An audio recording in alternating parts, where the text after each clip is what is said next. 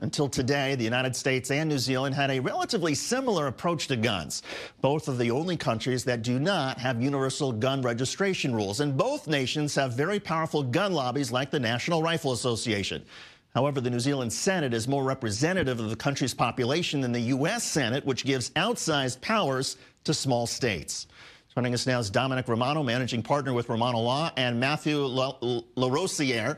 He's a senior contributor with Young Voices and a gun rights policy writer. Domenic, let's start with you. A little bit envious of what New Zealand has been able to do on the Democratic side? Yeah, very much so. Sensible gun legislation. Yeah, I think every American should be envious of smart gun laws.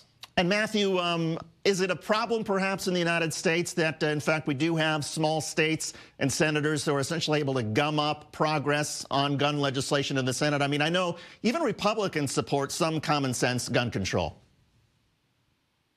Yeah, you're using a lot of terms, or I'm really unsure what the definitions are, including when you said there were 62 mass shootings, which I'm sure, according, if you ask almost anyone, that's just not the case. Those numbers include things like a single bullet going through a parking lot where no one is hit.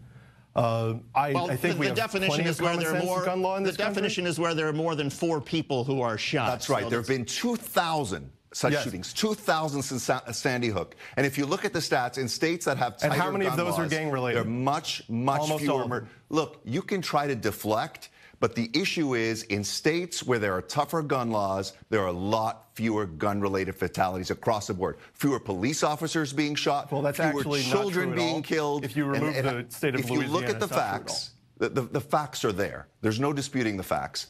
If you own a firearm, if you have access to a firearm, you're 3 times more likely to commit suicide. That alone contributes to gun violence.